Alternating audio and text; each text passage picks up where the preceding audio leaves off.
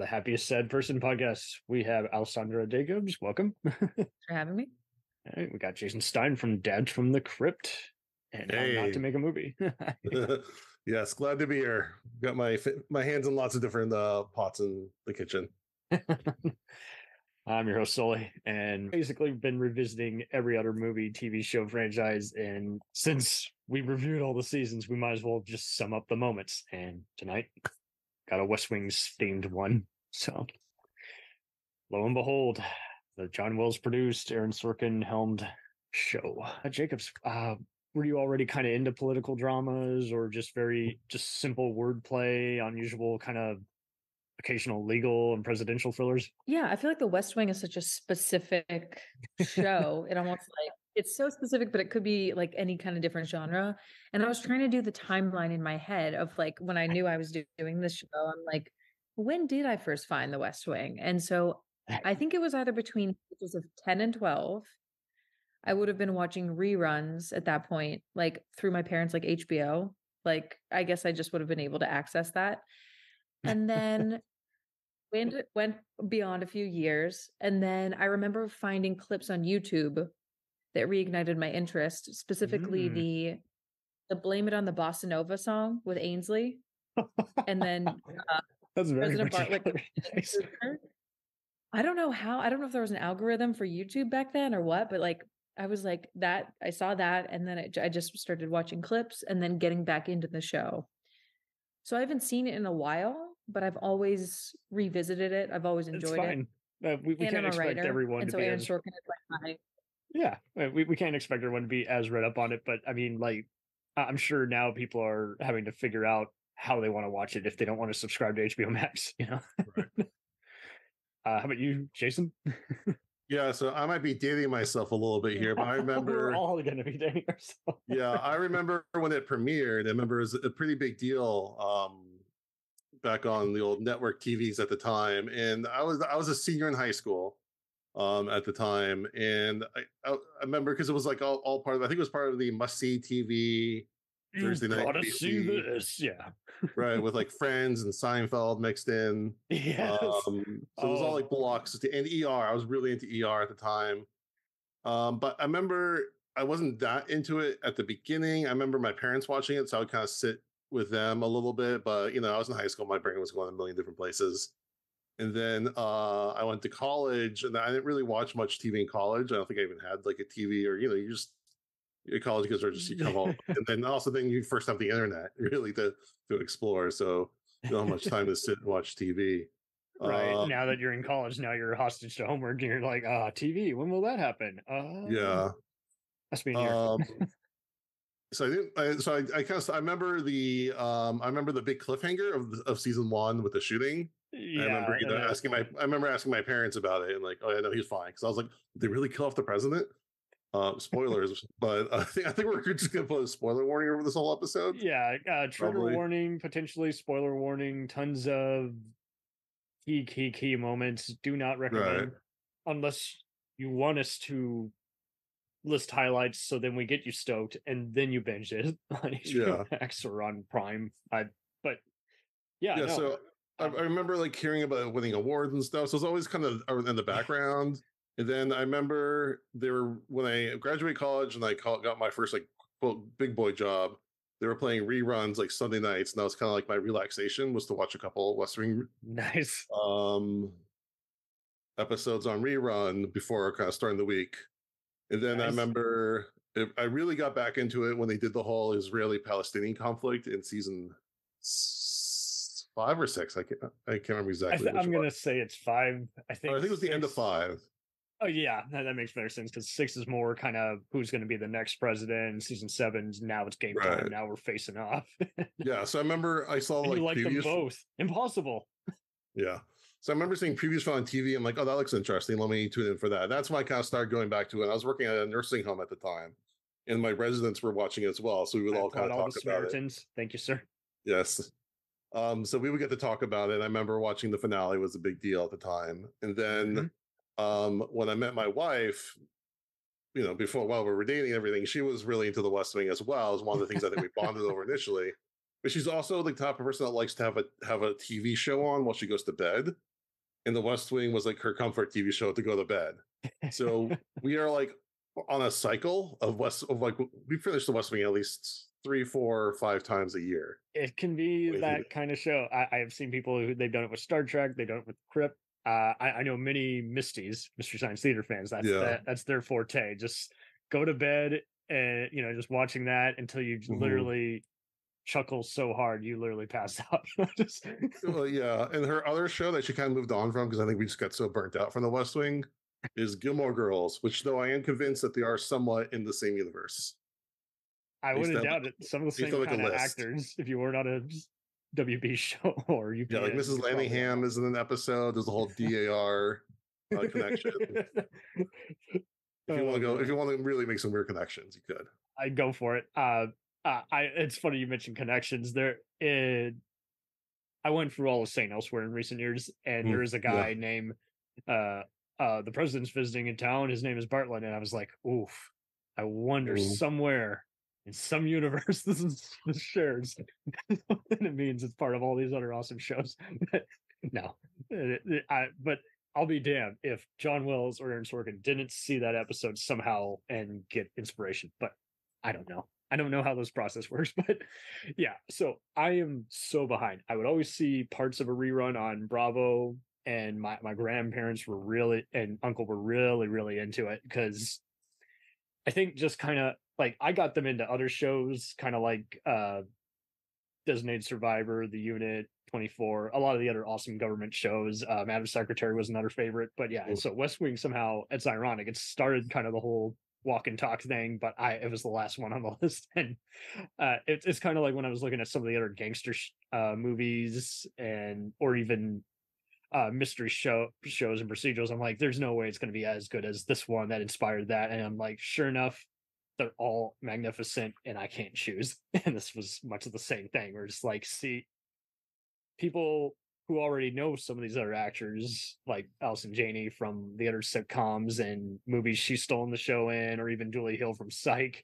they're probably revisiting this, seeing, because for a drama, there are a ton of amusing moments and just dialogue where it's like, hey, even if it's too cute for its own good, that's just damn clever. That's awesome.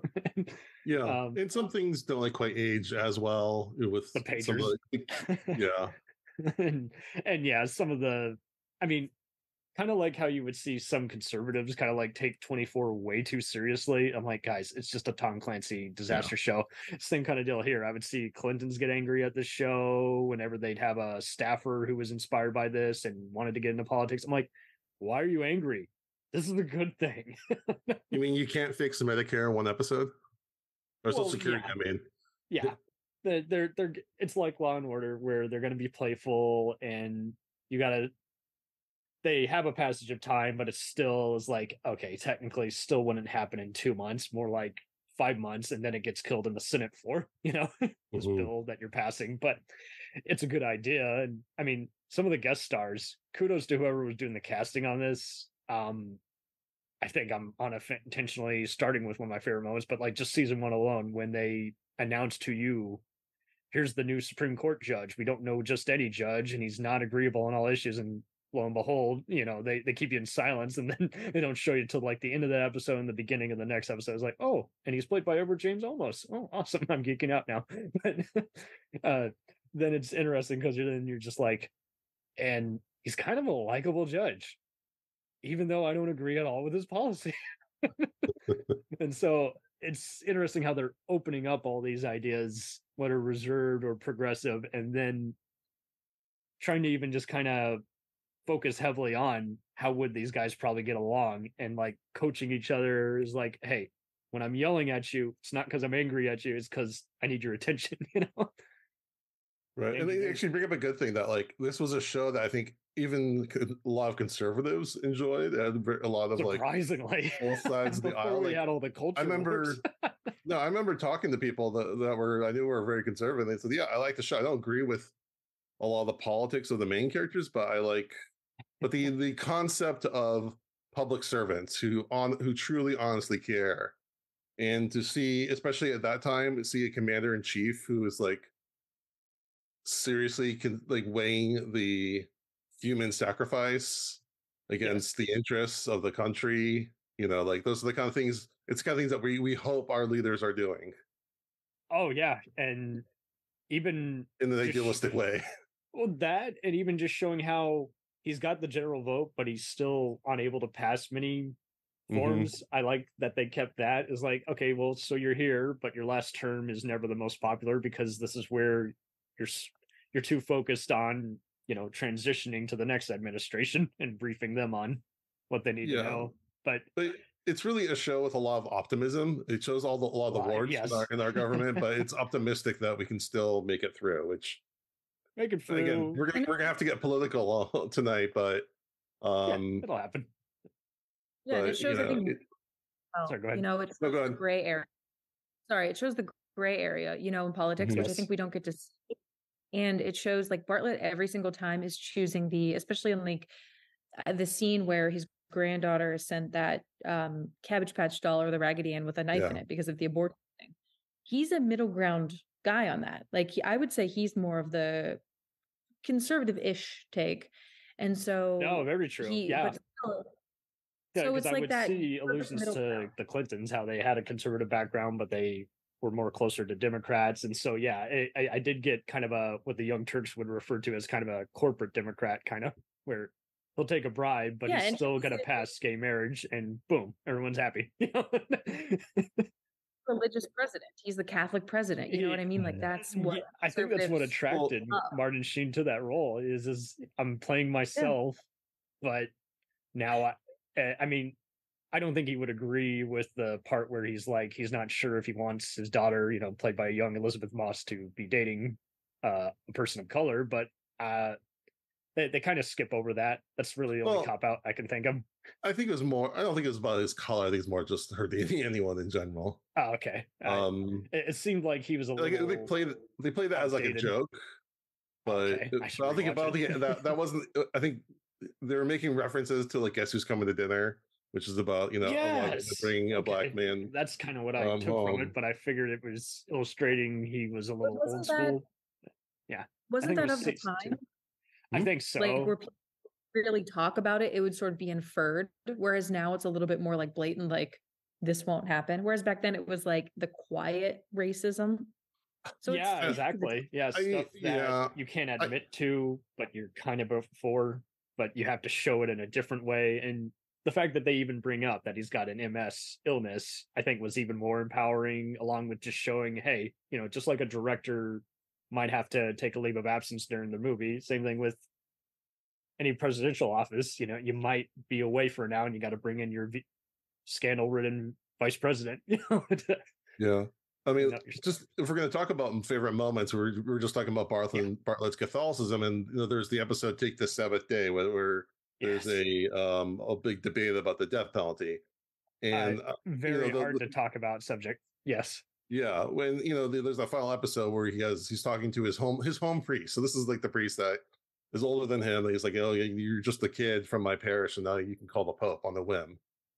And again, it's showing that you have a very religious, pious president who is completely against the death penalty in every fiber of his being. He knows exactly how to Nothing good comes out of it. Yeah.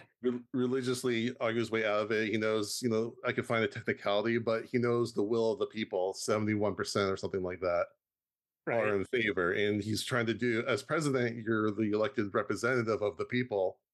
So he Yeah. has to. So what does he do when his strong held personal beliefs clash with What everyone what else wants, on the what contrary. the overwhelming Yeah. population wants? And again, it's like you feel for him, but he's making the choice that we would hope a president would make instead of self-serving choice. Right. I think they needed that. They just needed to show, hey, like Jacobs is saying, it's gray. There's no way around it. There's not black and white anymore once you're in the thick of it. And to make it even more meta, just damn good casting of John Spencer as Leo, the chief of staff. Mm-hmm.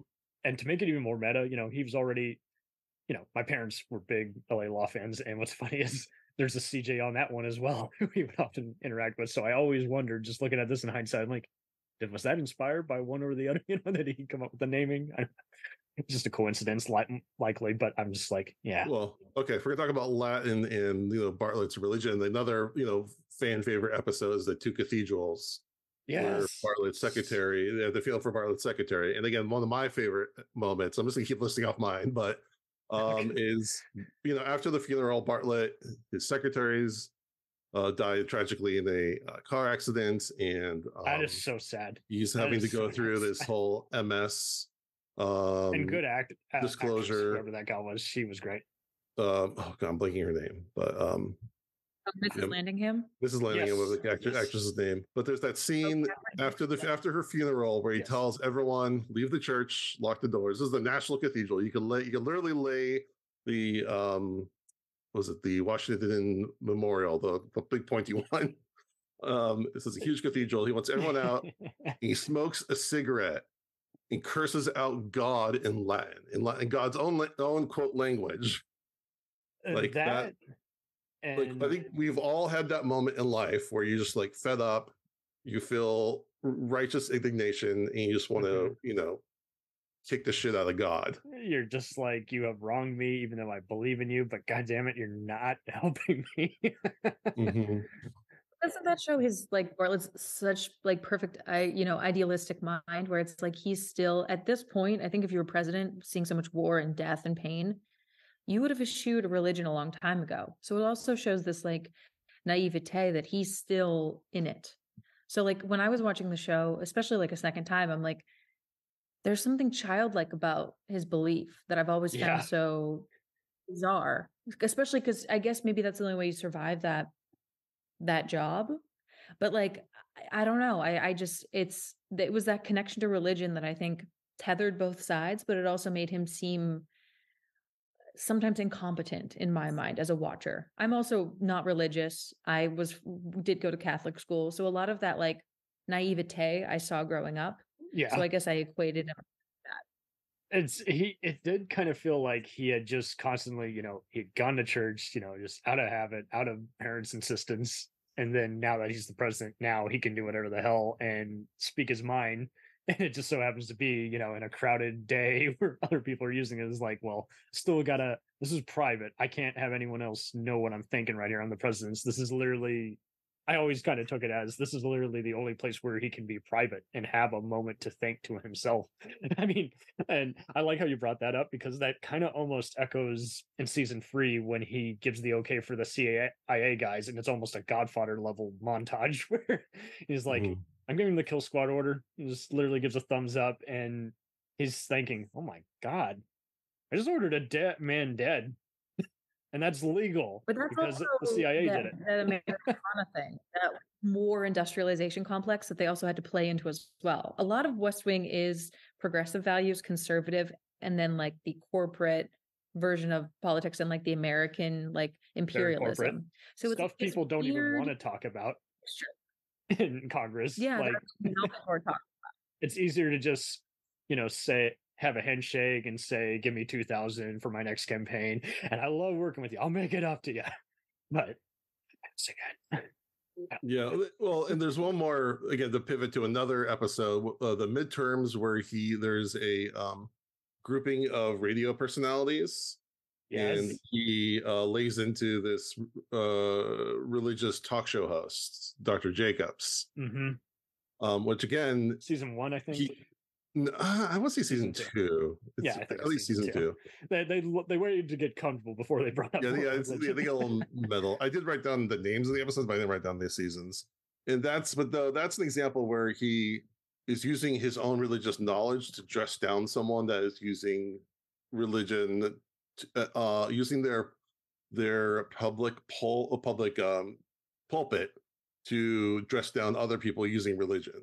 Yes. And he's calling out her hypocrisy of twisting the Bible's words.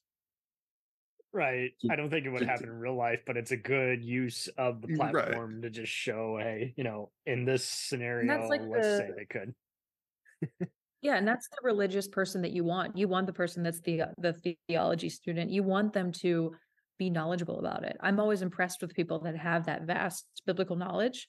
because I do take them a little bit more seriously because they do know their information. Do I maybe believe what they believe? No, but I am always impressed. Like I have Get family us to friends that understand you as Well, opposed to yelling at us to shut up because yeah, get you.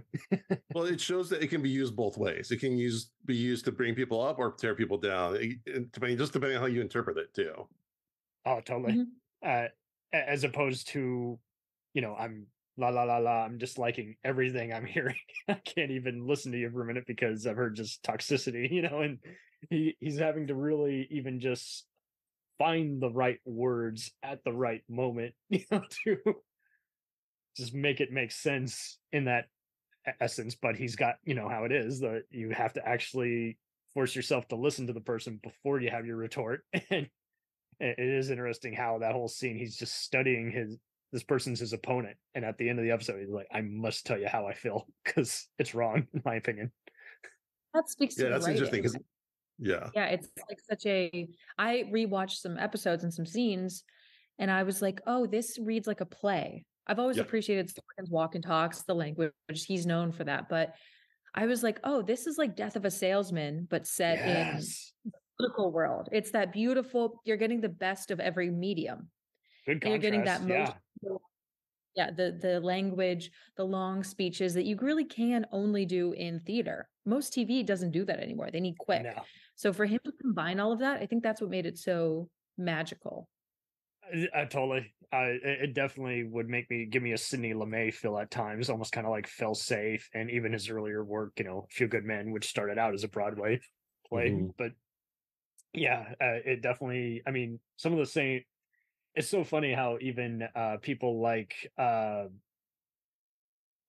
David Chase, the creator of The Sopranos, was always just bewildered each Emmy season. He's like, how can people like this in my show? And it's like, it feels phony. They don't even, curse like you would in real life. And I'm just like, and maybe because they got some of your same directors as that in Homicide.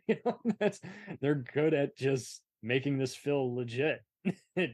It takes a lot of talent on like the director and editor side to make people like sitting in a room talking to each other interesting. It's like David Fincher talks about that a lot in a lot of his movies. Fincher's a good contrast. The same kind of area of where, just trying to prove everyone wrong. Just because you're from a music video or TV short background doesn't mean you're incapable of doing a 40-minute episode of TV or an anthology. So yeah, it is. I mean, altogether, just all the real life events that they were inspired by, is even more electrifying. Like people like just listening to the West Wing Weekly was also a fun one because that gave so much info on just how Santos was actually inspired by a little known guy known as Barack Obama. And I liked how they wanted to deal with totally different issues while being somewhat similar by showing that Santos is also kind of a sign of someone who provides just unusual amount of hope. Just but what did you guys think of the HBO Max special they did? Benefit when we all vote. I like the show. I think the little interludes were a little too much. Yeah, I know that they're trying to like prove a point and like pad out a little bit and like bring it home a little bit, but it kind of really killed momentum. As far as what the content of the actual like read through, I thought it was really great. Yeah, just one of the Hartfield's Landing, which is a key season 3 episode where they're showing what the whole going into town for re-election is like, and Toby and Sam doing a private chess game with Bartlett. Yeah, we haven't talked much about like the supporting, but again, one of my favorite moments is when anytime Toby and Bartlett really go at it, really. Oh man. And there's kind of like 2 times that I could think of that's kind of going between the two. Was the first one was when Bartlett reveals to Toby about having MS and how Toby has this quote righteous indignation about it. He's like, you may be the president, the most popular, well-known person in the world, but I know something that's going to destroy you, and you still made this huge error, and again, I don't get to do the campaign I always wanted to do. He's just his whole reaction is just so intense, and also the whole bit before that when he figures it out, throwing the ball against the wall, it's kind of like a heartbeat. It's just great filming and great cinema. And then again, also the one where he wants Bartlett to stand up a little bit more and have a bit more of a backbone, and he kind of calls him less out on it. homework that he's got to do, just something to let him know, hey, I'm not micromanaging you, but I'm really going to tell you, I need this from you. Well, but then he goes too far and brings up his issues with his father and the abuse that he suffered, and that just kind of and that goes. I think he's trying to push him and a little bit rile him up, but he goes too far. Mm-hmm. And then they kind of, Bartlett says, "No, if you were anyone else, or if there's any other president, you'd be fired right now." Right. Just for pissing me and they really have that off. He doesn't have yes men really, which I think is a rare thing. It's so rare. Yeah, administrations. So you see that these people, these, everybody in the executive cabinet and like the support team, they're competent. They know Bartlett on a personal level, which is important because that doesn't seem to be a thing in reality very much. They have a rapport and they push back against him in a very competent way. And so I recently read the book Fear, about Trump's presidency. And the overarching theme of that, a really good book, was there was no one saying no. So what a juxtaposition, right? Of like, there was literally, the answer was whoever gets to Trump first is the person that is stuck in his mind, and he makes a choice based on the last person he talked to. Whereas in the West, that's like, obviously this is like the ideal situation, but he's like mulling over everyone's idea, everyone's option. He's always, meeting somebody to get a second opinion, talking to a lobbyist, and genuinely interacting with a human being. So and even further, they put Sam as the lead opposition person. They said we put our best guy on the other team. So they don't want the best guy making their argument. They want the best guy making the opposite argument. So they have to work harder to come up with the counter argument. Totally. And that keeps him grounded as a character, because anyone you see, like even like in the real world, you see Joe Rogan, his sort of change is he's surrounded by yes men. He doesn't have somebody that's like, he used to have people on his show that fought against him. Now he has everybody that agrees with him. So when you get yourself into that, he's pulled an Adam Carolla where now he just wants people who are politically incorrect and known for just being blunt, so that way he doesn't have to argue with them. And it's like, well, so it's not legit. You're not having a legit conversation. But yeah, that is true. It's an interesting dilemma. Some people thrive in their echo chamber, and we've become those things where it's like everyone has their own little circle or industry that they work in. But I think that's why, like for me, I was drawn to the West Wing as a kid because I loved politics. I studied poli-sci in college. I do community activism now, and I do nonpartisan work. Congrats! And yeah, it's become something I've accidentally fallen into, and now I've done 2 election seasons. And the West Wing, as cliche as it sounds, was like a formative reason why I did that, because I saw what politics could do at its best. In reality, you see what it can do at its worst. But I was like, oh, there is a world where there are all these competent people you can work with that are passionate and want to do good. So it gave me a hope for what could be. Yeah. I just want to say I took one poli-sci class in college. Again, to date myself, the date that class started was September 12th, 2001. So wow. think about the climate of going to a poli-sci class on that day. That would be spooky. Oh wow. Yeah, it was intense. I can only imagine. But also talking about Bartlett's support team, Leo is probably my favorite character on the show. Very softly spoken. I love how CJ's and some of the others will always just quiz him, and he likes to take a challenge from them because he knows they're not playing games with him. And it's kind of funny how they'll kind of just make little quirks with each other, and they find out little small secrets they didn't even realize about each other. They've been so locked up and serious for so long. Yeah, there are definitely some funny interactions. Yeah, it's a workplace, right? So it's just like any other, like it's if you work at an insurance office, it's just a workplace when you put it down. They're going to be water cooler moments.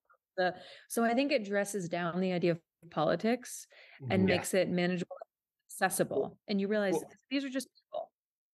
Right. Well, and to even go take that a Like, step further, there's the whole plot line of Leo's alcoholism and drug abuse. yes.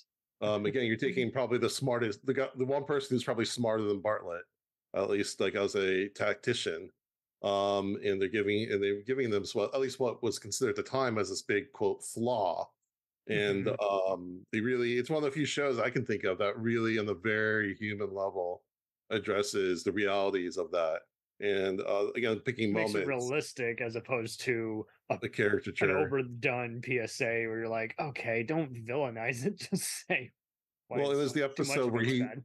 right. So there's the episode Bartlett for America, where Leo's having to testify about working for Bartlett under the guise of finding out about an MS cover up. But we Mhm. learn that there's this one guy who knows the secret about Leo, or at least like was there for one of the few relapses that Leo has. Yes. And they have to, and they know he determines that this guy is going to make him retell that story in the guise of talking about Bartlett's MS, and which is obviously a shitty thing to do. He's just trying to score a political moment to help his career. And Leo like Yes. and Leo tells the story to his lawyer, and he's talking about like it's not. She asked him, "How could you drink on this of all days?" And he's like, "Well, how can I not drink on any day? It's alcoholic is wants to drink. That's why alcoholic or Right. I do it any even if I know addict. it's bad. It's gonna happen. Yeah, it's not about knowing right or wrong. It's a compulsion. You can't you can't help it. You can help it Unless by you are able to go to a very discreet AA meeting, it's not gonna just stop happening. yeah, exactly. Like there's things you can do to make it. Lessen it, work it Mhm, down. I mean, as a contrast, like I recently had an unusual moment of insomnia. It's now mhm. under control thanks to Delta 8 and CBD, but that was a very chaotic week. You, uh, as a contrast, though, I mean, alcoholism is sometimes people like to kind of victimize people who are drinking, and it's like, well, it can be managed, but you have to, not everyone can manage it, but you also got to be willing to have this conversation. And if you Well, shame that person, they're going to just keep locking up and keep going back to the bottle. yeah, and also not everyone has resources to be able to manage No, it, it's to very, afford very, going to yeah, a clinic, or have access to meetings, or healthcare, etc. So yeah. Leo thankfully has access to everything he needs.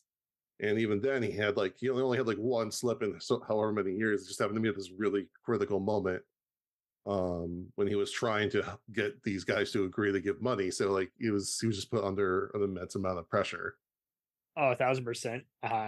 We even saw the re-election episode, which unfortunately does reveal that the character had passed away because the actor had also passed away. Yeah. Well, that When Trump was was getting killer. elected, because it somehow put us in a better mood, even though it's dealing with a lot of stuff. In fact, that's probably the only complaint I got about the show is when they say, "Hey, Santos won Texas." I'm like, I doubt it. There's too many closed-minded people there. They would not win that one. He might win the Latino vote, but and it definitely not California and the other ones, but I don't think he would win Texas. Well, that's the funny thing. Yeah, is the Democrat winning Texas and the Republican winning That's California where you're just seems like, ludicrous in today, and maybe then it was a little bit different, but today, no. you know, Graphics back then. That might have, but I mean, I feel like Texas is now just finally becoming more blue.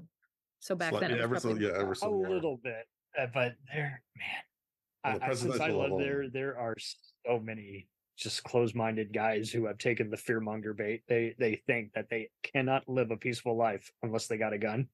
It's just like, I don't know what to tell you guys, because you're not listening to anything else except AM radio. They like to loop your well, yeah, brain a bit. everybody wants libertarianism until they need help from the police, and then they realize it doesn't Yes. quite. Right. Anarchy They is do never make the some answer. comments on libertarianism, which I am happy for, because it does seem like so many want to give them a pass, and some of those guys can be really pretentious towards like, well, hold on, you said you don't want any government interference, but everything you propose requires government assistance. So what do you want? You want FEMA after the hurricane or not? Yeah, do you want government support or not? Because if you cut them out, you're not going to get any kind of assistance when you need Well, the just that only thing one you have to, occasion. yeah, the only example you have to give are roads. And anytime you say who manages the roads, and they go the person that their house, I'm like, Yeah, if you don't order somebody to manage the roads, they're not going to. Bam, the Bingo. argument falls apart. Yeah, and they'll just keep going at it because it is kind of almost like conservatives or more corporate Democrats who will keep coming up with something like that is just you're just like you say, you're seeing the holes in the argument, and at the same time you're just like, okay, so you hate this bill, but everything you're proposing ends with, oh, and I don't have an alternative plan. So it's just like it does make you almost wish that if there was any kind of restructuring of any congressional or uh vote going down in the Senate, if someone could rework it to where if you have no alternate plan to propose, then you can't counter it. You can vote against it, but don't waste everyone's time by standing up and saying, "Oh, by the way, I have no alternative," because I just hate everything you guys have to propose. I'm a child. But, Yeah, but that's where the culture wars come in, and that fear of cultural yes, Marxism and that whole yes, thing. And that's why, circling back to the West Wing, I think they did a really good job of playing the absurdity of a lot of these cultural Marxism opinions without being overtly cruel. Like the people yeah. that they're saying this is a dumb idea, they're sort of in on the joke because they're saying it to them directly, which I really like Oh, because I think totally. that's an effective way of getting across no, you're wrong. Here's why. And this isn't even worth a back and forth And we, the because it's so viewers, absurd. become encouraged because now that we've seen them kind of sneak attack each other and now they're in a closed private conversation that we're privy to, now we're actually enlightened by what they actually are saying, and we're looking forward to them, whether they're characters or not, and I think season 4, when they're actually facing off with the Senate, which is ruled by a conservative leader, played very well by Stephen Culp, who's was Bobby Kennedy, I think, in 13 Days, and he's done plenty of other politician roles over the years, Secret Service stuff. So it's interesting seeing him as well as how to them it's kind of a contest. And I like how Bartlett's like, oh, this is a no brainer. We're totally going to take the Senate back. But it's fun at how, like you say, they build up that tension by introducing them and showing their human cartoonishness at the same time instead of just, okay, now we just got too cute with the wordplay. But Yeah, they yeah. give them enough rope to hang themselves. I think that's the most effective way to Yes. a character like that is they're like, all right, let me Is have the this crypt keeper here? Yeah. Anyone decides to base their economy on the American working spirit and picking yourself up by your bootstraps might be a little flawed. Yeah, not recommended. Especially, yeah, they don't make bootstraps anymore. How are you going to pull yourself up by them? Right. I do want to talk about some of the humor in this series because it's very funny. The two moments that I wanted to talk about were, first of all, where Bartlett calls the Butterball hotline to ask a question about cooking turkey. Yes. Because again, we put this president on as a pedestal, as this godlike figure almost, but he's still just a person. He can still pick up a phone, and he has a question about turkey. You think he has a kitchen staff and everything, but he learns that there's a service that you can call, which is a real thing, to ask them questions about cooking a turkey. So he does it, but he doesn't want them to know. So he has to come up with he has to come up with a zip code or all these crazy things to mask himself. It's such a funny moment.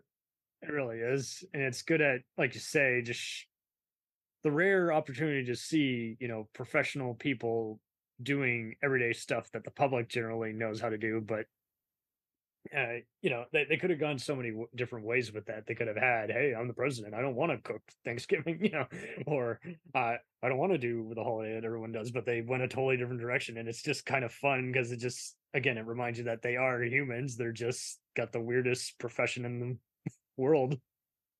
And Yeah, and that's the whole MS thing because Bartlett's given the flaw that's not his own, but it makes him so human, which is MS, which is the most debilitating and incapacitating disease.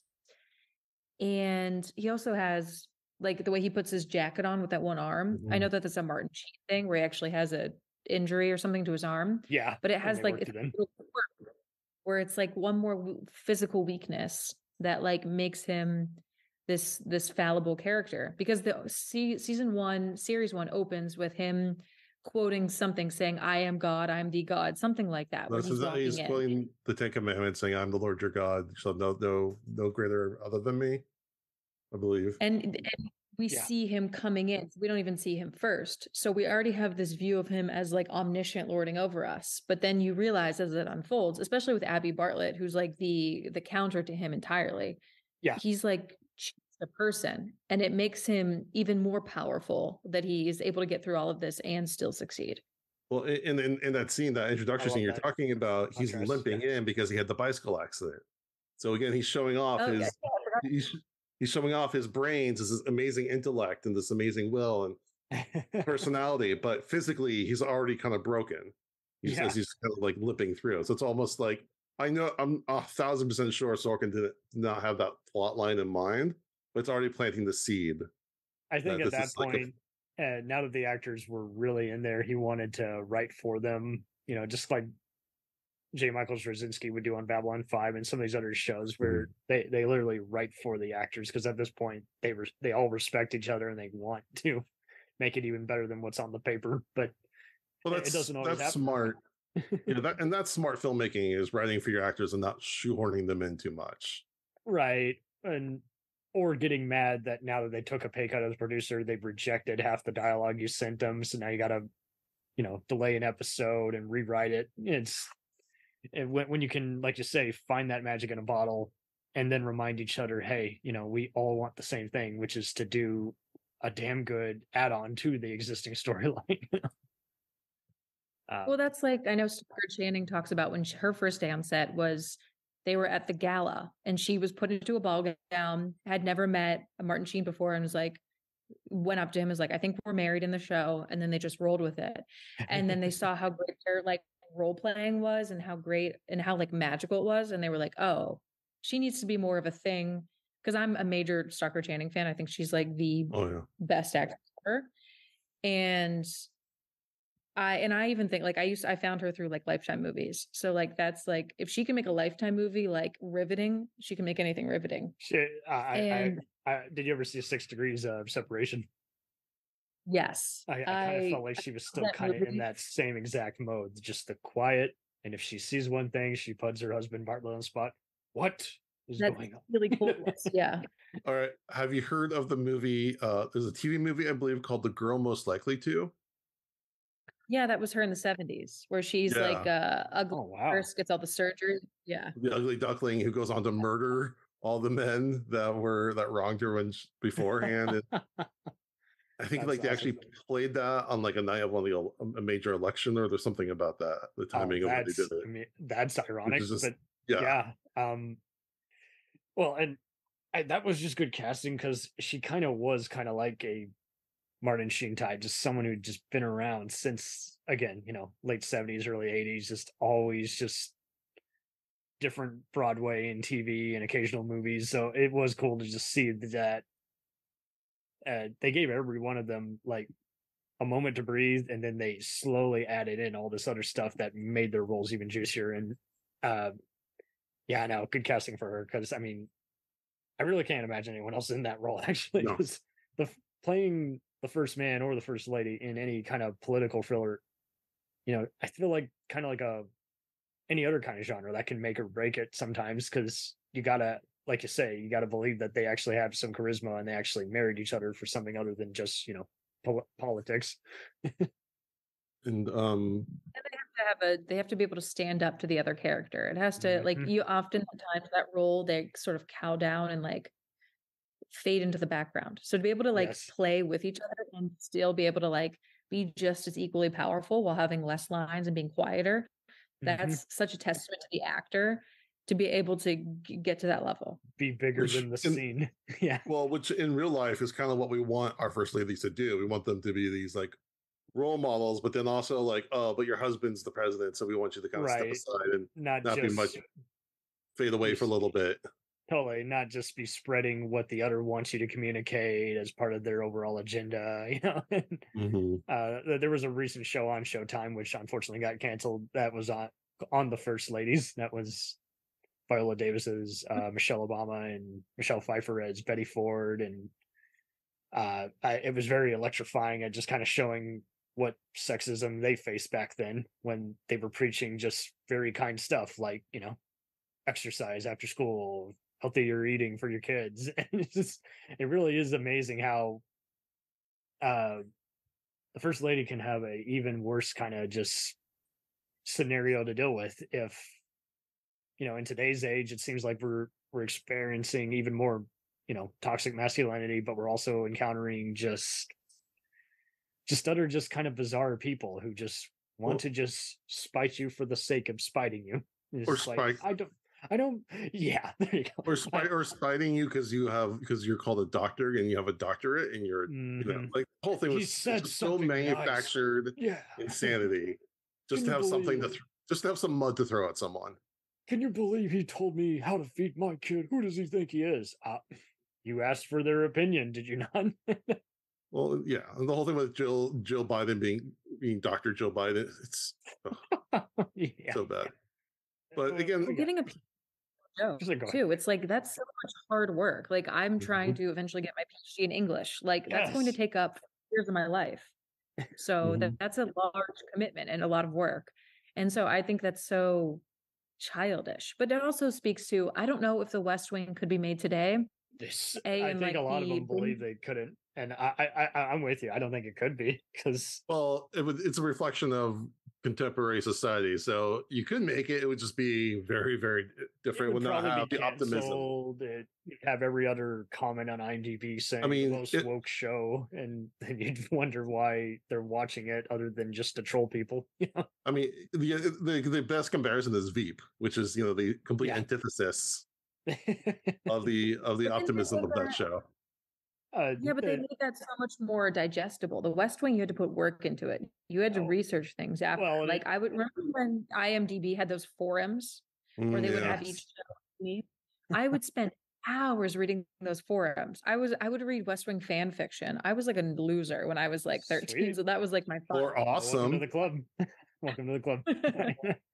But Well, let's yeah, just say it wasn't cool, in a circle of, teenage and girls. now it is cool. So it just is like, hey guys, Isn't that ironic? I know. yeah. Speaking People of are aging cool, backwards. there's another moment that I put down my list that we have to talk about is we all love Leo's Big Block of Cheese days. But then there's Yes. the Big block of cheese. Society for Cartographers, where they want to redo the map to be more socially I can't remember what the word is, socially fair Acceptable, or yeah. yeah, like and It's there's just a very petty thing just so he can redo it. But and it's like the classic argument of if you want everyone to shut up, just go along with it. Come up with something better that even though there's nothing wrong with the wording, just do something so that whoever's got a problem with it will just leave you alone. I mean they have some things that you can't really take a round object and put it on a flat surface like that and No. just make it seem like this perfect map. That's not how it works. And yes, it is centered on American, European, you know, lines and everything. They're kind of the center of everything. So you could say there's a bias there. But again, it's also like you turn it upside down and you're just like, what is happening? What loophole are we having to put ourselves through? We'll return after these messages. Hello and welcome to Culture Shocked, the pop culture podcast brought to you by four aging millennials and our outdated opinions. Join us every Tuesday as we discuss movies, TV, games, and even music, new and old. Dude, what do you think you're doing? Are you seriously trying to record a promo without us right now? Well, yeah? Dude, you can't just do the promo by yourself. Who's gonna listen to that? Yeah, and you probably haven't even told them that we're a pop culture podcast where we always agree on everything. For instance, the Sam Raimi trilogy, easily being the best of the Spider-Man movies. No. But I think we can all agree that Jaws is a classical masterpiece. Nope, don't like that. But we do all agree that the sequel trilogy of Star Wars is the best in the Skywalker saga, right, guys? That comment is so ridiculous. I don't even know where to Anyways, that'll do it from all of us here at Culture Shock. Thanks for listening. Do you ever find yourself thinking about who would win in a fight between Goku and Superman? Hi, I'm James Gavsey, and on the Who Would Win show, me and my co-host Ray ignore anything important happening in the outside world and debate fictional battles between characters from comics, movies, and video games. We got a new show every week, and almost always am I the winner. Yeah, not true, Ray. In the past, we've discussed such matches as Captain America versus Darth Vader, Solid Snake versus the Iron Giant, classic matchups like RoboCop versus Terminator, and even the Muppets versus Sesame Street. That one was crazy. So if you're a fan of geek culture and love a spirited debate, check out the Who Would Win show wherever you get your podcasts, or check us out at whowouldwinshow.com.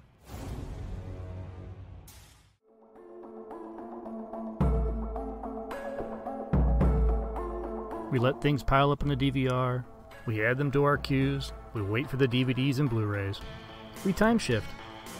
The Time Shifters Podcast. Sci-fi, horror, fantasy, superheroes, comedy, action, film, television, maybe some not-so-current events.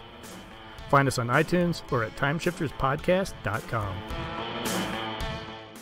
Cool thing about Blind Knowledge is we are in multiple countries. We are worldwide all across the globe. We are in the US, we are in the UK, we are in Canada, Germany, India, Japan. We're in Australia, y'all. BlindKnowledge.com. Now back to the feature presentation. Dragon Ball Z, One Piece, Naruto, all things that we love, all manga that were originally published in the legendary magazine Weekly Shonen Jump. But not every series can run for 300 chapters and have a hit anime. This is David. This is Jordan. We're the hosts of Shonen Flop. Each episode we look at manga that ran in Jump that didn't quite make it. We discuss what it did wrong, what it did right, how the series could have turned itself around, and ultimately, was it a flop or not? We're on all your favorite podcast apps, and you can find us at shonenflop.com. Keep on flopping, floppers. And they did I think they referenced the Peters projection in the Watchmen remake, or not remake, but the miniseries. The TV show, yeah, I think so. So I thought it was a great call out. Oh, totally. I mean, and it's cool that you guys brought up Veep because they kind of learned from that, and even Parks and Rec. Like Parks and Rec, they wanted to film it almost exactly like West Wing, and the writers were such huge fans. That's how they got Rob Lowe on that. But after a while, it became very clear to them. I'm like, yeah, no, this doesn't work at all. Like it's trying so hard, this makes it funny. So we got to do without the camera work, but do the exact same kind of dialogue we're doing. That's referencing that. But I think they almost were tempted to do the same thing with Veep as well, to where it's like, no, that just it's too heavy-handed. Even though it is kind of similarly filmed to other HBO shows, it's just lean a little back on doing that whole just tracking because for whatever reason it just kept killing the comedy that was there. And it is interesting how you have to experiment. You literally have to see what you film before you can decide, hey, that doesn't work at all. Well, and I think a lot of it has to do with rhythm. So the dialogue has a rhythm, the shots have a rhythm. Yeah, the spacing has a rhythm. The way they're walking, I'm sure, had like a certain rhythm too. I mean, the actor plays Charlie Tyrell. I'm sorry, Dulé Hill. Yes. Was talking about how he used to be a tap dancer, and that really helps with his rhythm. Total meta cadence, because he can totally tap dance, and he does it all the time on Psych. So yeah. But do you think Charlie? Sorry, go ahead. Sorry, no, I was gonna say, and it's the aesthetics of the show too. Like, I don't think that would work in any other. I think in Parks and Rec, it would have seemed too sad and dreary. The bureaucracy of Middle America, like that aesthetic. So I do think the only way it works is that high level, high stakes presidency, White House. Like people want to see glamour. They want to have the heightened version of everything. Bingo. Heightened version of bureaucracy is a bummer because bureaucracy itself is a bummer. Like I've been to you see courthouses, you go to those like rinky dink little local government buildings. They're all so ugly. No one wants to see that. Right. They want to see and they're what's talking behind the curtain. And they're talking about how they actually had to pretty up. They got reference photos of the real like offices in the West Wing, and they're all just so bland. And this is actually the glamorized version, a lot more glass, so you can see through things, and a lot glossier. In reality, it's even much more dull. Oh, totally.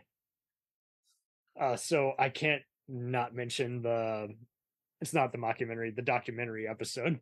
Oh, Access. Yeah, and I just love how CJ Craig is like, stop following me, stop it, go away. Yeah, that's one of my least favorite episodes. Oh, it's not a fun one. Some shows. Sorry, go ahead. No, sorry, I said it felt out of place. I also think as a character, CJ Craig is so, she plays the straight man all the time because Allison Janney is so brilliant. I feel like this was her claim to fame, the beginning of it all. And she basically, in a lot of ways, I think she's so underappreciated because she was the glue that held that show together. To be able to do those long-winded speeches, to be able to move within every facet of the cast and have a different dynamic. That was, I think, one of the first things that also brought me to the show was the lead female characters, Abby Bartlett and CJ Craig. They're the role models I kind of didn't have as a girl, especially growing up, where I was like, oh, I can be that, because I didn't see that growing up in a very suburban-y, rural-y area mixture that I grew up in. So I think that was and you even hear it now, even people that they do those cast reunions and stuff. And people always come up to them and say oh, you inspired me to do this. I now work in Washington, D.C. So I think it changed a whole generation of people to pursue something they might have never done.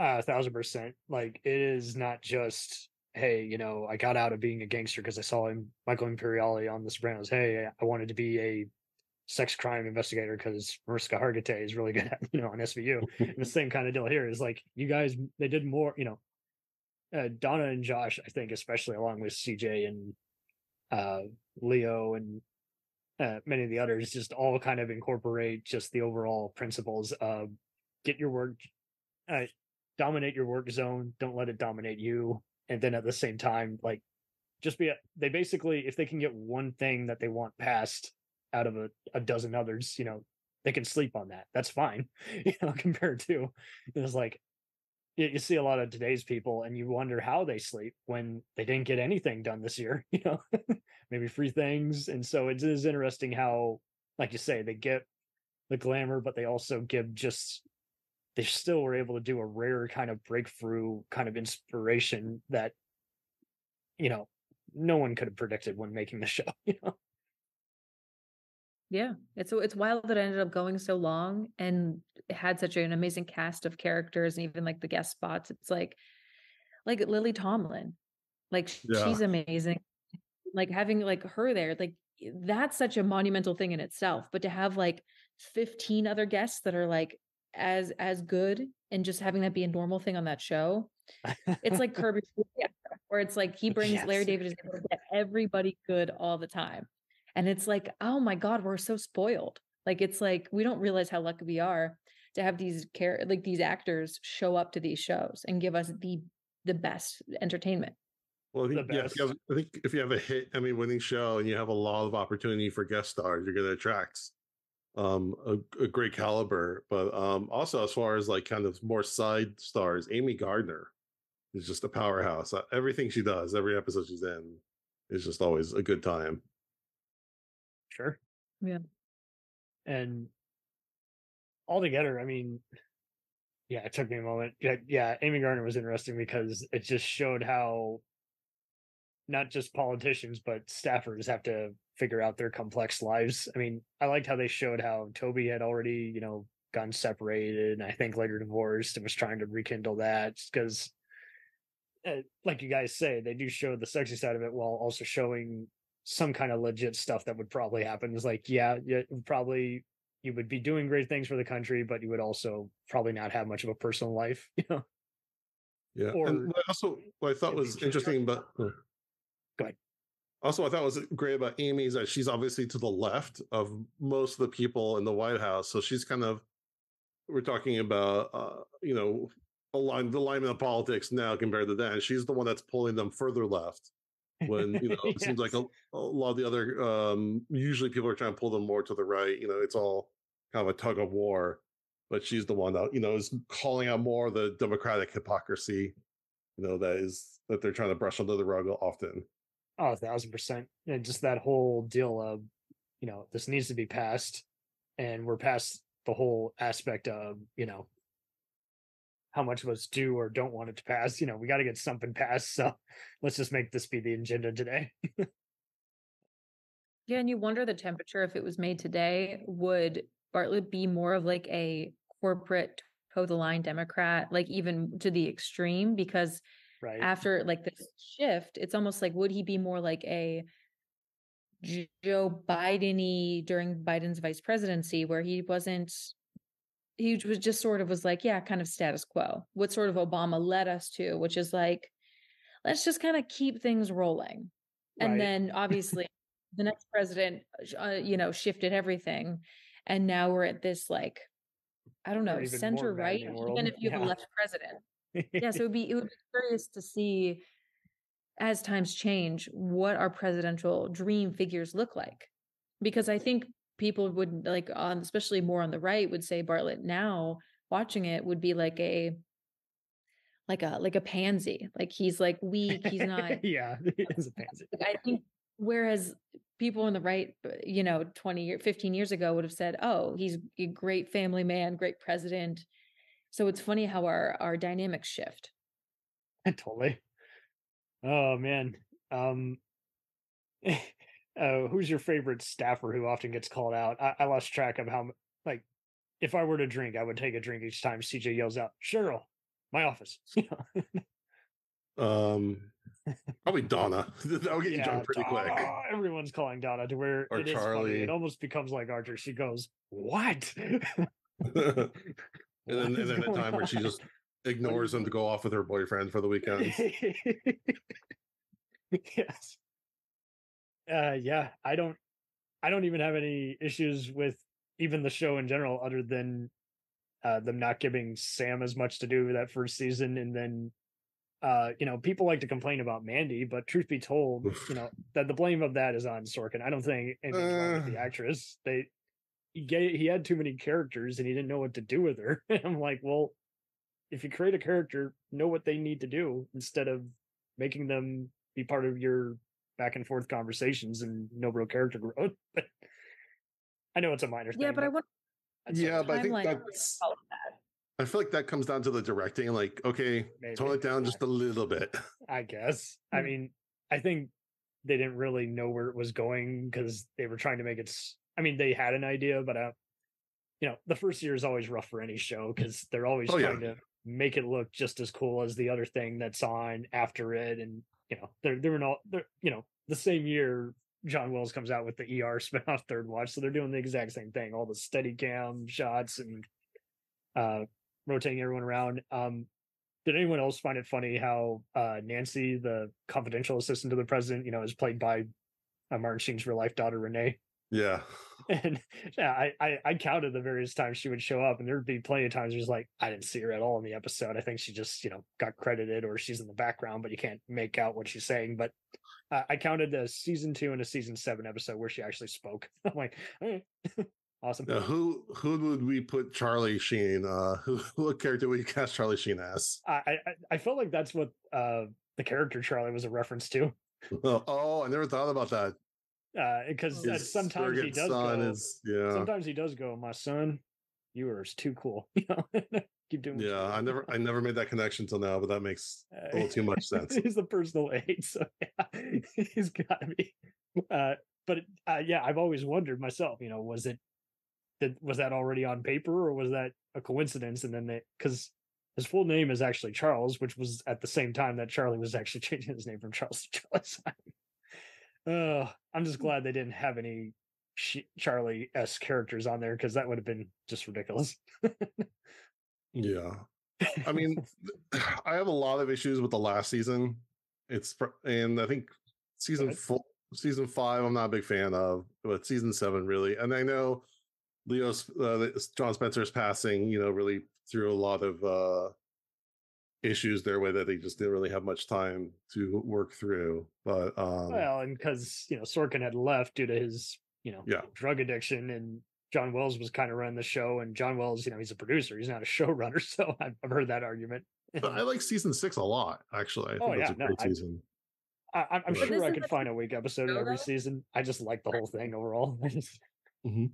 Every popular show goes a little too long. It's always it should have season before, but they drag it on for money and to keep other people happy. It's like it should end in its heyday. That's why I have a rule where I never watch the last episode of anything. Yeah, that's a lot. Man. I mean, that makes a lot of sense. That makes a lot of I'll read sense a synopsis about it. yeah. But I then won't watch it. You missed the bullet with Game of Thrones then. I've never seen Game of Thrones. Okay. So I was not a fan of that. But no one was. But I think just in general, after the 5 seasons of Game of Thrones, I was like, where are they going? They're focusing too much on the Poon, on all the battles and all the other stuff, but the characters are kind of not evolving. So what's going on here? And then it just became too much for me. But I think see some people defend it. I don't know. Well, I think a lot of it has to do with the nature of TV, where it's supposed to try to get you to show up for the next episode and not come up with like a ultimately satisfying conclusion to the whole story. That's just not what TV does. Right. It's to get you to show up again. It was pretty much. It's a roller coaster. They want you to go on the ride 5 more times, even though you're already exhausted and can't even pay for it. It's that kind of. It was predicting kind of the binge before binging was a thing. Yes, definitely. So yeah, that's why there aren't really that many TV shows that have a very satisfying conclusion. No, it's fine. I mean, truth be told, I mean, the shows that do a good job at it are often the ones that, they outlined it. Like, that's why most people were kind of content with stuff like even Person of Interest and even Breaking Bad, because they outlined that whole 6-year run. They were just like, this is how we're ending, regardless of how many episodes we're allowed to film. Yeah, and that's what it should be. It should feel like finite and purposeful, and it doesn't have to be purposeful. I love that word.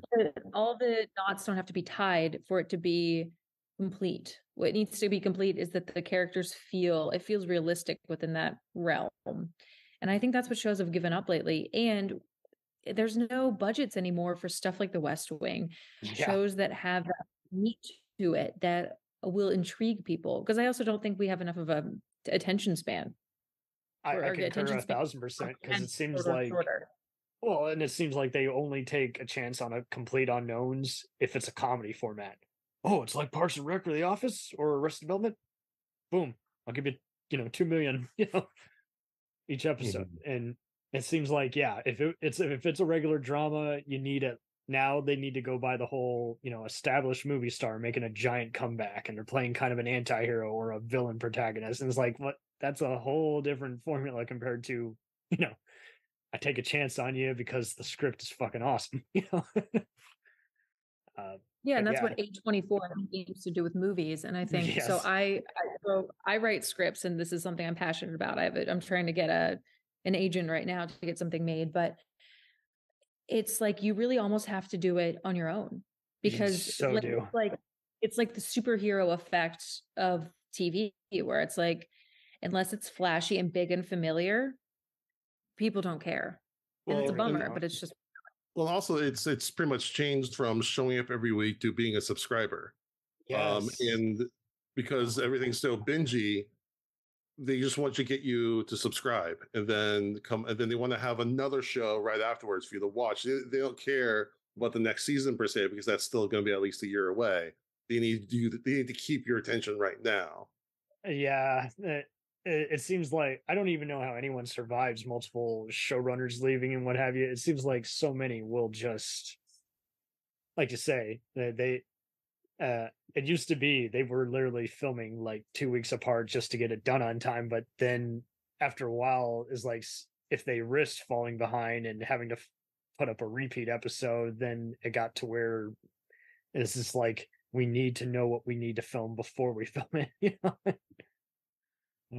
but there's no real hierarchy anymore. Like an Aaron Sorkin type, there's no respect of like, this person has like that higher echelon value, so let's really throw something to him so he can make these really elaborate things that he's proven he can head this show because he has the resume to prove it. Right. Now it's more about having a viral moment than having a quality. Yeah, if you're not on TikTok, oh, I don't consider you a star. And it's like, well, does everyone forget when the internet was kind of, no one took it as seriously other than a YouTube video you were quoting? It seems like you say, everyone doesn't really, they not only don't take a chance, but then they forget about what they had prior because they're just so spoiled now. And it's like, well, you didn't always have this or that. Just embrace it. Yeah, true. But easier said than done because I get it. It is hard to get people's attention because our interests are constantly changing and they seem to be worse at even promos. They must make it look like something else. So then you instantly assume, oh, it's a knockoff. It's a ripoff. And it's like, no, it's inspired by or made for the same demographic, but it's a totally different show. Well, because we watch everything now out of comfort rather than like something new, because it's so atrocious now that like you need that thing that makes you feel sort of like numbed out and safe. And it's sad because it's like, no, the thing that can give people comfort is like, I don't know. You saw this with the beginning of the dystopian movies with like the Hunger Games. It was the perfect balance of like zeitgeisty and then also like inspiring, like with the Mockingjay pin and her speech and like the music. It was like that perfect hybrid. And I think that that's possible to do. I think you maybe not, you need to then, as like a network, not maybe test some of these shows, but just take a risk. All of these shows that we love were all risks. Totally. Dick Wolf was West Wing- told straight up, you can't have Michael Moriarty lead the show. He's the only name actor on there. He was like, then give me someone better because he's not. I need to change up and have a different lawyer character. And it's just interesting how when networks are just also just afraid to change it up, they are just always afraid that it will be the death of something. Like someone will be dissatisfied. And it's just like, it's fine. It's just, I mean, outside of sports, the networks are pretty much sports on their last pretty deals. much keep going unless they go past like kind of an award show, the 3 hour mark, then they just have to cut them off and say, sorry, we can't air the rest of that. We gotta air the required, local news and what have you. Oh man. Well, who's everyone's favorite Secret Service agent? I took a liking to Michael O'Neill because he's been on a lot of these same kinds of shows. Like Secret Service agent on the West Wing or in general? Yeah. Just of all the any other supporting West Wing character. Oh. No, I'm a big Lily Tomlin fan. I'll go with that. Her and Miss Lanningham. I'll just gotta do the combo of the secretaries. She did have some good dialogue, and it's so awesome just seeing. Sorry, go ahead. No, sorry. Mrs. Landingham was also in Desperate Housewives, right? Yes. She was the neighbor. I think so. Because I was trying to figure out my mind because I was like, yeah, she played that excellent. Well, and that's like energy. And that's what happened is that I think she told Sorkin, one of the producers, that she was up for this role in Desperate Housewives, and like, oh, interesting. What if she left the show? How would we do that? And that's kind of how they led to the whole killing her off. It's like I probably should have said anything. When she actually died in Desperate Housewives, I think they had her die as a character in the tornado. Oh God! What's funny? She can't catch a break. That was like, so maybe she just like picked off everything. And that just makes me sad because I did hear an interview with Paquette Brewster, who you might know from Andy Richter and Criminal Minds and Community, and she was interviewing her pal Andy, and vice versa. He was interviewing her and their old pals. And she talked about how for the longest time, if you left a show and it got canceled or what have you, you were kind of cursed out by producers behind the scenes. Like, you're the show killer. And it's like, I'm not responsible for your show not, maintaining interest. It's just amazing how producers are just hungry for a scapegoat because, like Jason just said, unless it's sports, who cares? Because there's somebody to blame. If there's a bunch of people on a field sport, it's a little, unless you're kicking the field goal, it's harder to blame one person. That's not the extent of my football analogy that I know. It's fine. I'm not a sports guy, but I respect it, and I I will watch good sports movies like Rocky and what have you, but I mean, it is interesting how Ted Lasso's even made fun of scapegoats and gatekeepers in a way. And it's not too heavy on that, but it's like you say, it is funny how it's a common bad habit, and yet, you can't control if an actor has to, wants to challenge themselves on, doing something else. But yeah, anyone that's good, you sort of see, you're able to look back with hindsight and see the trajectory of their career. And you realize how many times they bottomed out. Like Stockard Channing, for example, before The Girl Most Likely To, she was in a movie with Warren Beatty that bombed. Yes. And she had thought that was going to be her skyrocketing to fame, and it like tanked. And so she thought, oh no, I have to quit the business. Meanwhile, all of her best work was like in her 50s and 60s and early 70s. Yeah. So like it just shows you think you're failing. You're on this, downward trajectory, when in reality it's more of like a wave.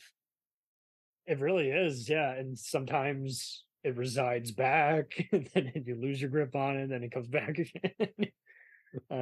We've lost track of how many shows have been not only rebooted but like returned. And I mean, like CSI came back, and I couldn't stand it at all. Like all the new characters just didn't serve the overall narrative. The returning characters were kind of just cameos, featured cameos, and had I only seen those actors in those roles, I would have thought they were bad actors.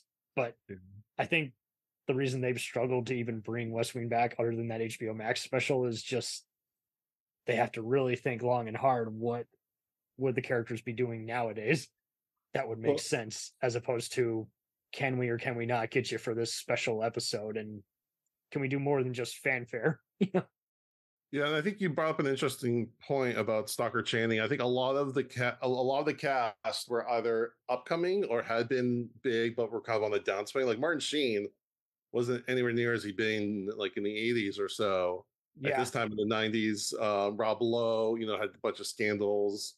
He wasn't doing a ton right then. Oh yeah, Martin and Lowe were pretty much on the same wavelengths. Do something with Son Charlie, and then do some other made-for-TV, direct-to-video, an independent festival movie, and then another cool miniseries. And he had played a presidents before, but they were almost always just voice cameos. Or like I mean, they're on a lot of those characters were on Tales from the Crypt, just to tie it back together to show how much they were slumming it.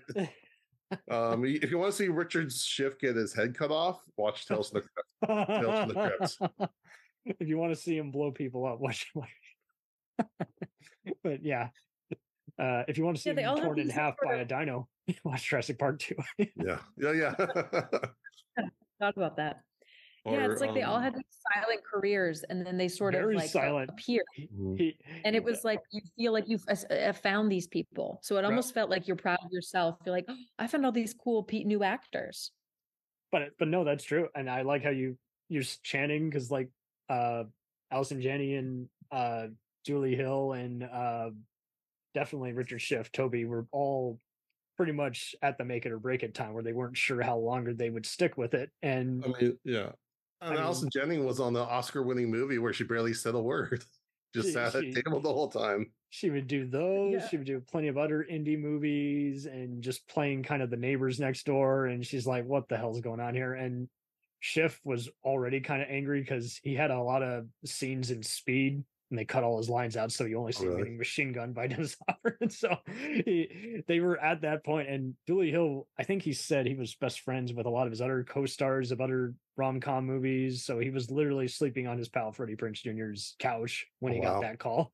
And again, at that point, when you are, shacking up with other people, you don't know if you're going to continue doing this. I mean, all these other people who are hit actors, same kind of story, and people go, why didn't they realize how good they got it? I'm like, they didn't know what they had. They didn't know if they were still relevant. It's hard to be relevant to begin with, because and you need a certain amount of money to survive. Like you're paying your agents, you're paying your lawyers, you're paying the manager. So like right off the top, that's 50%. So I think a lot of people have this misguided idea that these people are automatically wealthy the moment they sign a show.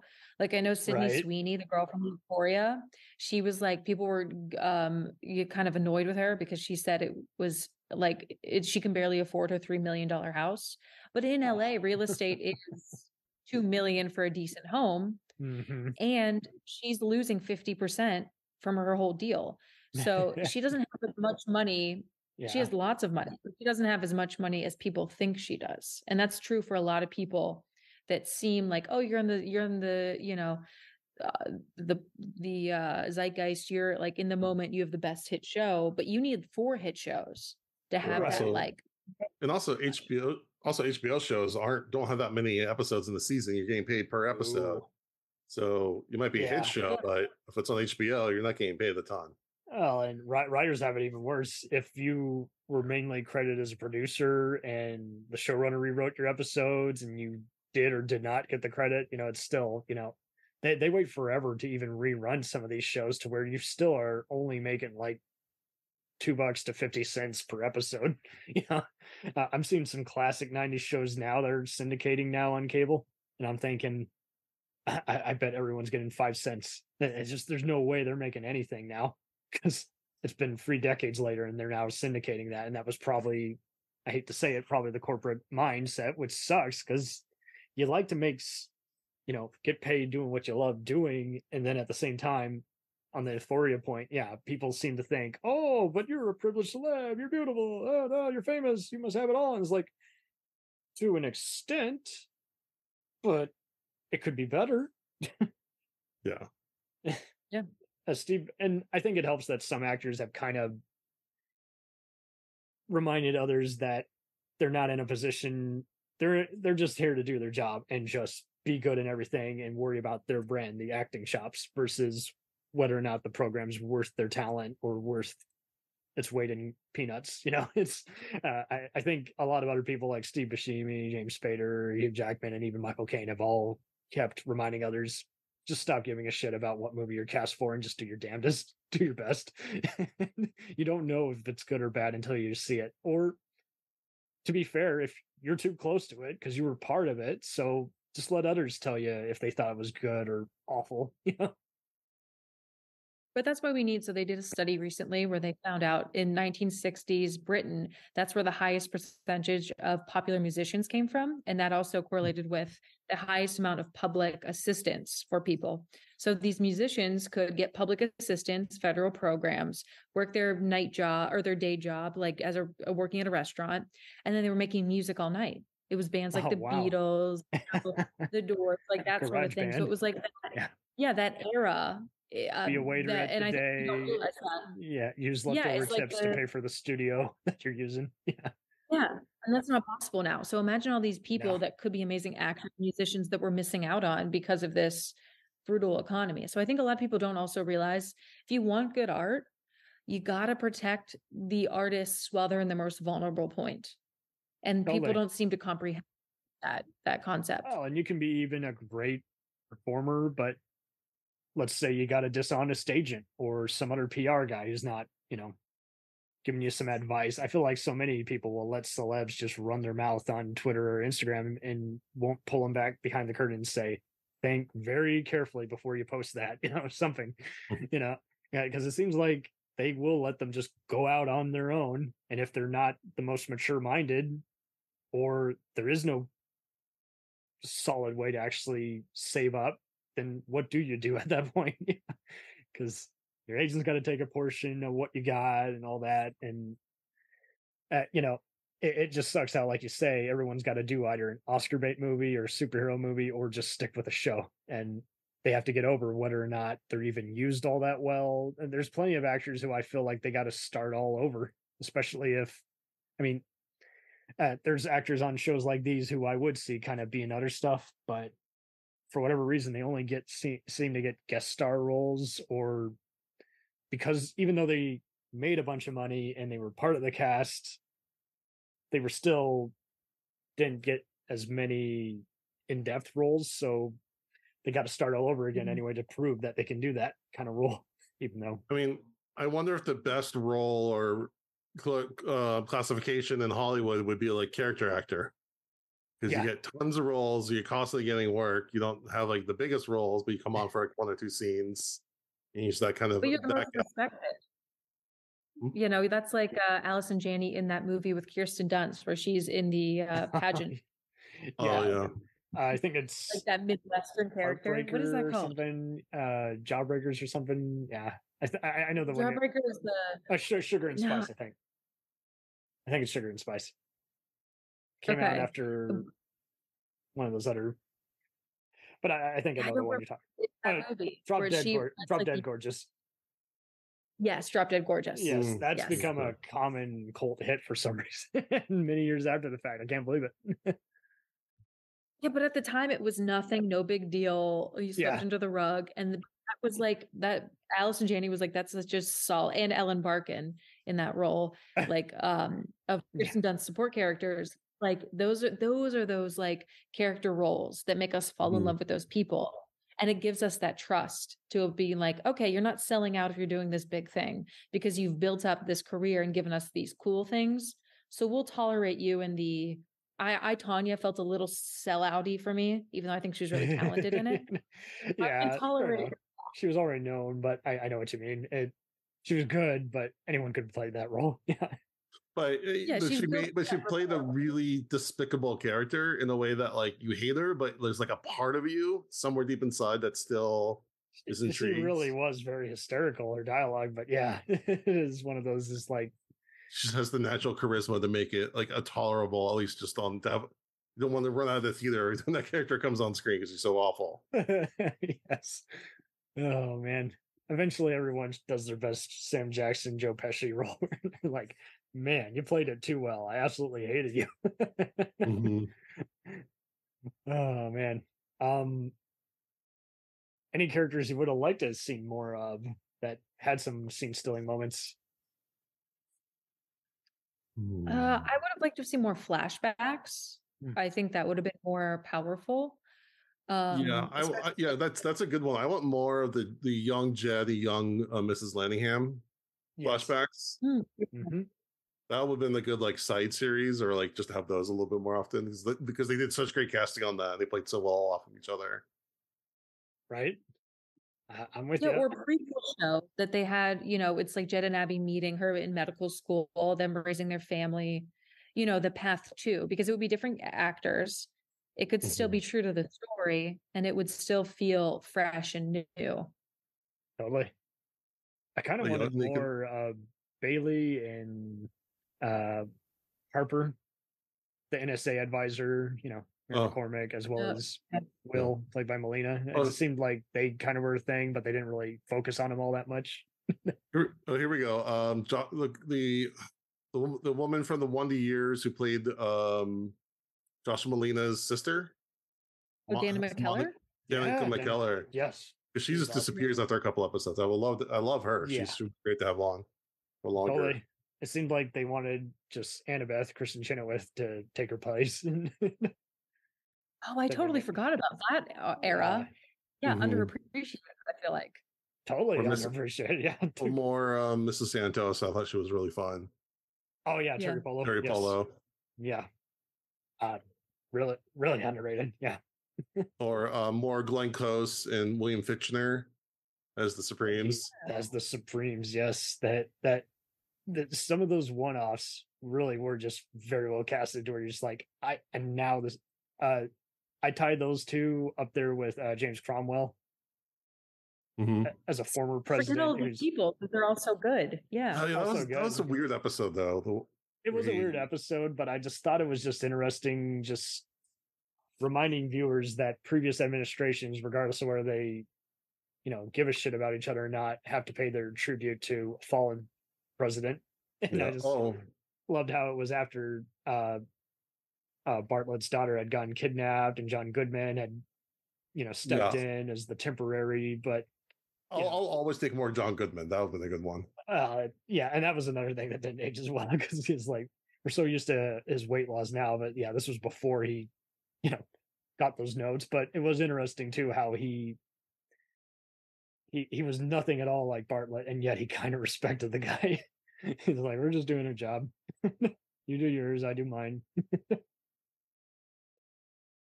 You just listing off all of those just really made me forget how many good, like, we keep harkening back to this, but I'm just like, oh my God. just every so like James Cromwell. I totally forgot about that. I always think the of him mom from in my Home mind in and American Horror Story. oh, totally. Or The J.K. mom, Ron Silver, and the Ron mom Silver. from Home Improvement were the advisors to Alan Alda's Vinnick senator. I thought that was cool.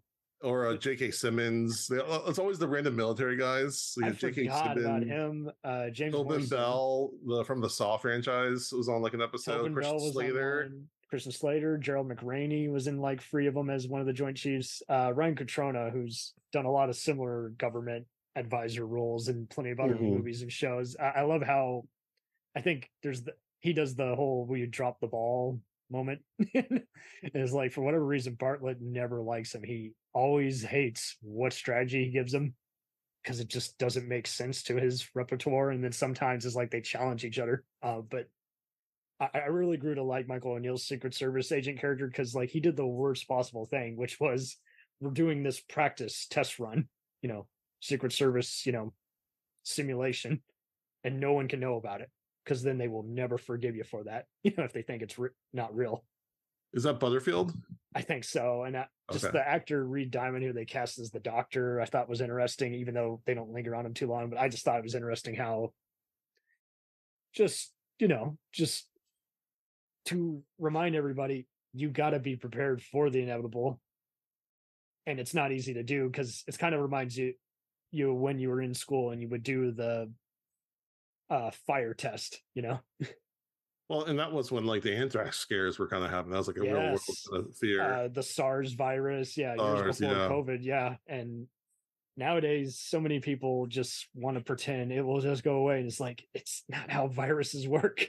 Or I mean, there's even an episode with like where they have mad cow disease, and I'm like, oh, I remember mad cow came along for a minute. It was creepy, and no one talks about it anymore. And it's like, well, then we're just doomed to repeat it. Yeah, it makes you forget. Remember how Ebola was such a big? We thought it was the end. We realized My how brother got few it. people. Yeah. What? Yeah. Oh my god! No, not Ebola. Mono. Mono was another one. Or swine flu. Or swine. All those other ones where it was just like, how did you get it? I don't know. No, I was working in healthcare when swine. I've been working for healthcare for like almost 20 years now, but I remember when swine flu came out, and I was like, we're all getting really concerned about that. And it turned out to be a bit of a nothing burger in the end. It was just the warm up.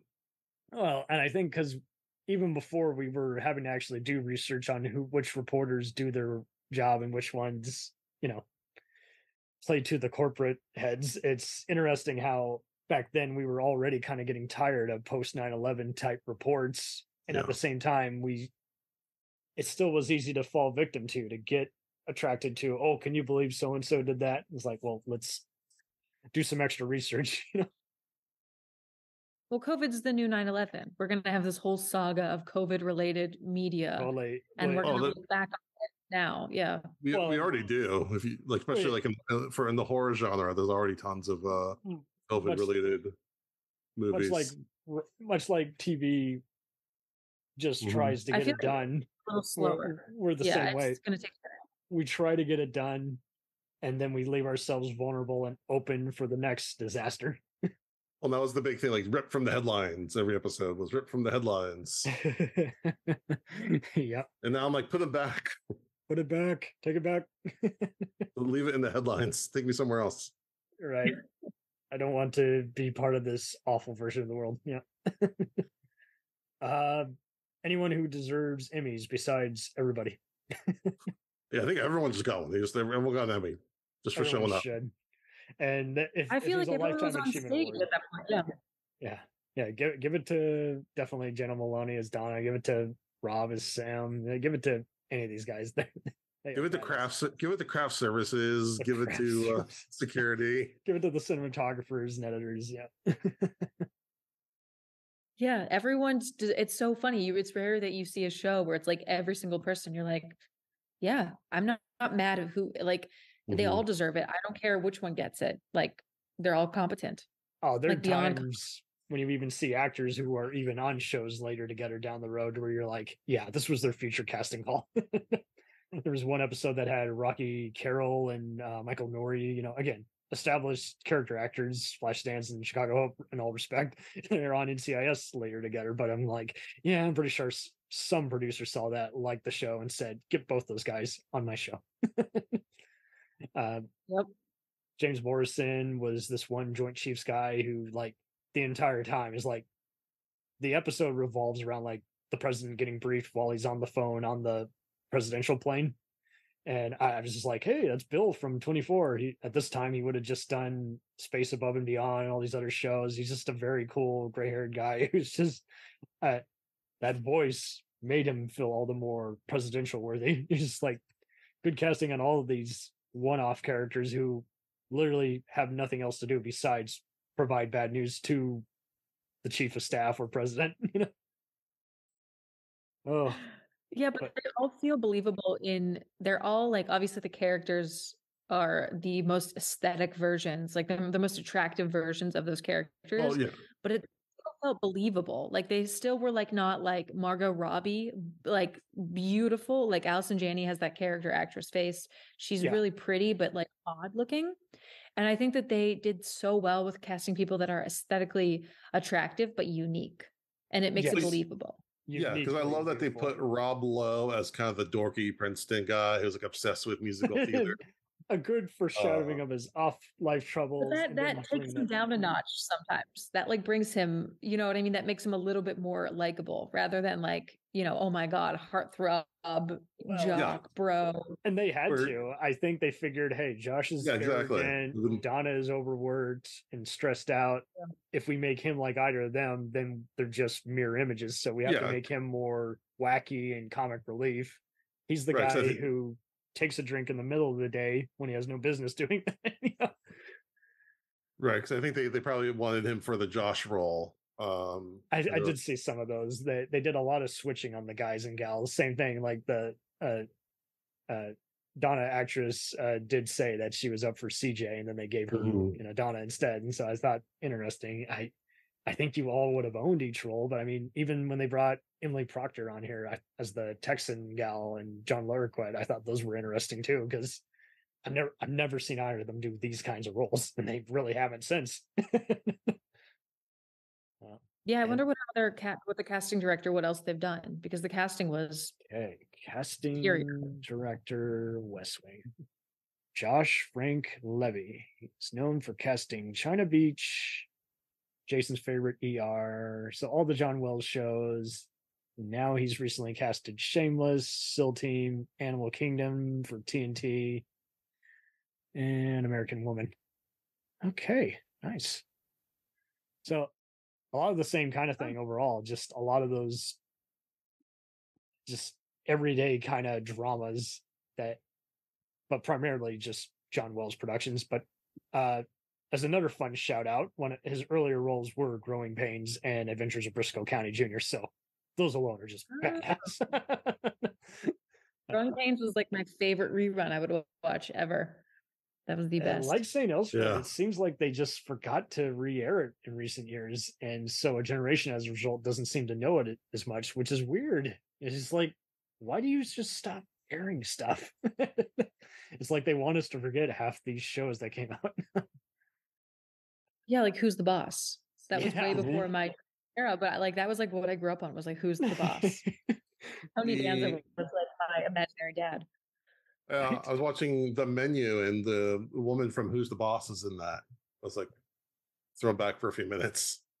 Judith Light, I think. Oh, Judith Light? Yeah. Yeah. Angela? And Angela, yep. Nice. That's a good show. I'm gonna let my dog out really quick. I'll be right back. Yeah. I have to log off soon. Okay. Yeah. No, I've kept you guys long enough. I'm so glad you were all able to be on this episode, because this is why we like doing these recap of these favorite shows. If you remember these moments, why we now have re-illustrated to ourselves why it's immortalized in our heads. It's more than just it works, but we know why it works. We know why it inspires. We know why it kicks ass.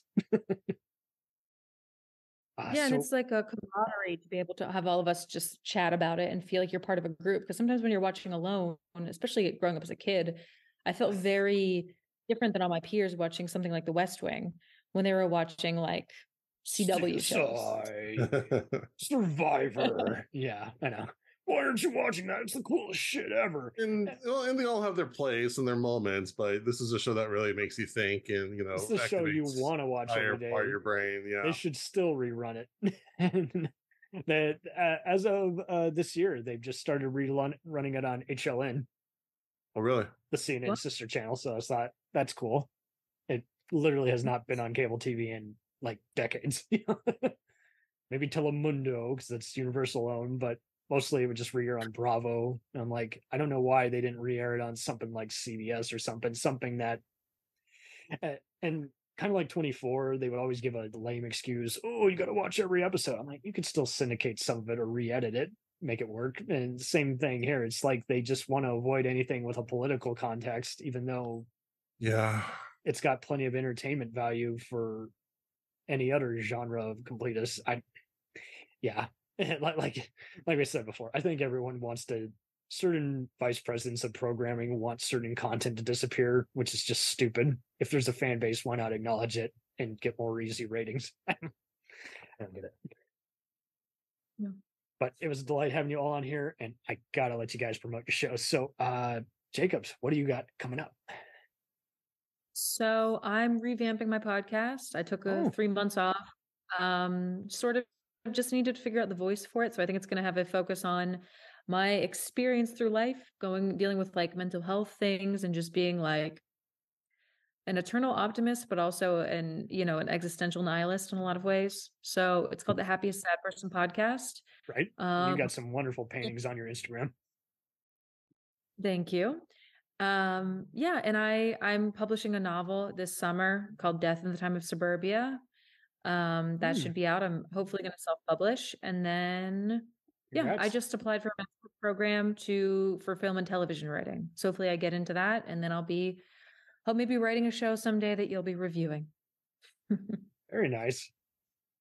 Okay, very cool. And Jason, again, dynamite. Always love your sit downs. I love Mondo's take on mental health. I love you guys even picking everyone's brain on how you guys got into metal music and how you can even just remind other people. I do this all the time with even comedy and action. I mention it and I encounter snobs who are like, oh, you must be a psycho. I'm like, I like entertainment of this kind. And same thing that horror fans have unfortunately encountered. There's so many who look at them like they're freaks. And it's like, what the hell? No, I think horror, especially the last year, has really taken off. I think it's a really solid post-pandemic genre.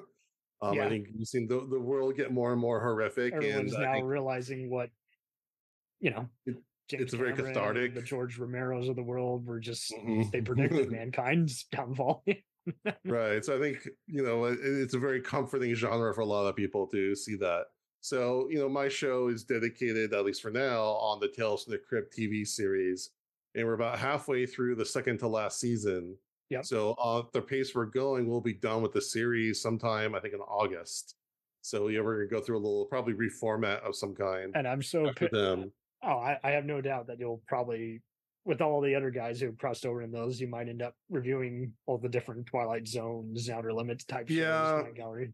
We were still figuring out exactly which angle we want to take with it, but I think we have a format where you can really talk about anything, and but then we talk about metal, we talk about horror movies, we talk about food a ton, yes, and then we give questionable dad advice, and who doesn't want that? Questionable. It's not questionable. It's awesome dad advice. Sometimes it's questionable. We don't claim to be.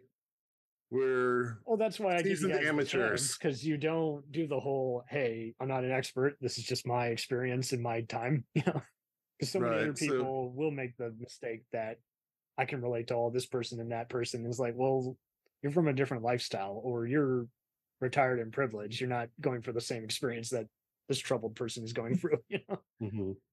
And I think we try to have a little substance to everything. We have, I don't know when this episode is going to come out, but soon. We have an episode this week. Soon. Okay, we have a great episode coming out, which is like one of the few Tales to the Crypt episode that has any sort of LGBT content. So we had some great people. We have a writer from The Advocate. We have a trans author come on to talk about that and kind of recontextualize the problematic episode from the 90s. Yeah, we've had the horror queers on. So, and I just love having different voices. I love having different guests and also talking to all the wonderful directors and people that are involved in the making of these shows back in the 90s. And I've got plenty of other things with Al Katz and Gil Adler, the producers from the original show, that we're cooking up. They're so patient with the guys, and they bring a lot. And I'm glad you were able to even convince them to do it. Especially with what shit went on in both their lives. Yeah, I think we came along at a time. Wanted to kill himself when Trump got elected because the world was just so grim at that point, and he was already dealing with other, relapsed memories that he had tucked away. And so, if anything, I like to say it's a healing show. Yeah, it's a feel-good show in its own way, about a movie about people trying to murder each other and screw each other over and morality tale. So I guess that's the morality tale is, find a way to feel good. Somehow, somewhere. Find your happy spot, no matter what it is, as long as you're not hurting someone else. Totally. Or yourself too much, but and good job on you, Jacobs. And I do wish the best on this show, because we do need more optimistic podcasts. We need shows that can tackle a different subject and open up all our minds. And I think people are getting used to, especially in you guys' case, a show that's a little bit of everything, a little bit of variety. I mean, there's plenty of people discovering podcasts just because you used, kudos. You used the right keyword. You used something in the title that got them working, and now that opened the portal to them wanting to follow you and see what else you had to offer. But I think 2024 is really, or 2023 is now the year to just truly evolve. Like, we can do no wrong at this point. Yeah, it's been a happy accident, and I've had fun. Every other podcast I've gone on, I've had nothing but a good, fun experience and met really cool people. So it was really nice meeting you guys, and this was really fun.